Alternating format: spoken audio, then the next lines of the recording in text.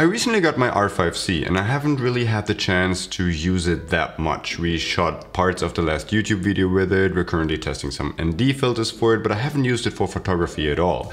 And then there was a gig coming along for a startup shooting some business portraits. And I thought that I'm using the R5C for the first time to get a feel for it, because I really thought that the files of the R5C were the exact same of the original R5. Turns out they're not. So Lightroom can't use them. Adobe Photoshop can't use them. None of the apps that I had on my computer could actually read the raw files of the R5C. So that was somewhat of a problem, but I found a solution and I will tell you after the intro. My name is Zeapon Cooper and welcome to Monkey Pixels.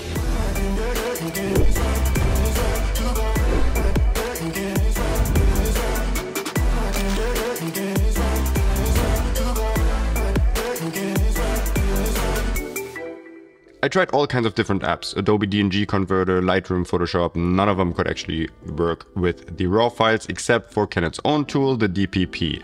The problem with this is that it really doesn't do me any good. I shot 500 pictures, I wanted to actually manipulate them within Lightroom, and the only option that I had was processing the raw files in there and then exporting them to JPEG, which would have taken a long time and it's a hassle to do. The other option would be to actually convert them into TIFF files, but TIFF files are insanely huge, and I work with Lightroom CC, so that is the cloud version, and I didn't want to upload 250 gigabytes into the cloud, so I needed to find a different solution. So I posted it online, and for the most part nobody actually had a solution except for one guy. So that is pretty cool because he reached out and he had a tool that is called exiftool, and that tool is free, and with this one you can actually change the metadata of your camera. So the only thing you need to do within that tool is to change the camera name from R5C to R5, and then Lightroom, Photoshop, DNG Converter and all the other apps actually think that those files are shot on the original R5 and they can use them.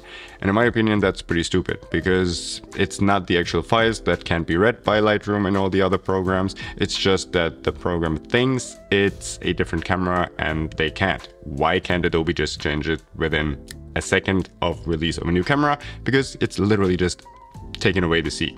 But anyway, so here's how it works. So the first thing you need to do is you go to exiftool.org and you download the app, either for Windows or for Mac, and it's totally free. Unfortunately, it's a little bit more complicated than that because the app doesn't really have a graphic user interface. So if you're on Mac, you need to use the terminal, and if you're on Windows, you need to use the command prompt. The second thing you need to do is you need to actually download all of your raw files onto your computer or an external hard drive, and I suggest just putting all of them in one folder. So now all you need to do is you need to put this one into terminal or your command prompt, and it's something like exiftool change camera R5 or something, and I will display it here, but I will also put it down in the description below so you can just copy and paste it into terminal or command prompt. And then this command line is followed by the actual path of the folder where all of your pictures are in, which you want to have changed. And the way I did it is I just copied the folder and pasted it after the command line in terminal, and then you hit enter, and that's pretty much all you need to do. And everything that this command does is it duplicates all of the pictures that you want to have changed.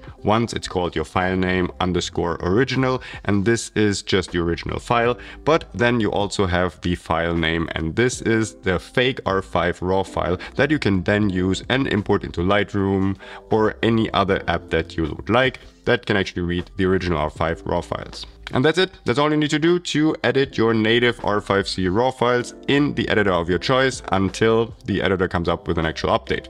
And that really saved me a lot of time and a lot of stress. Obviously, I should have tested it before I went out on a client shoot, but oh well, then lesson learned. But here's a workaround, and I hope you actually found this helpful. And if you did, then please give this video a thumbs up because it really helps the channel grow. Subscribe for more, and I hope to see you on the next one.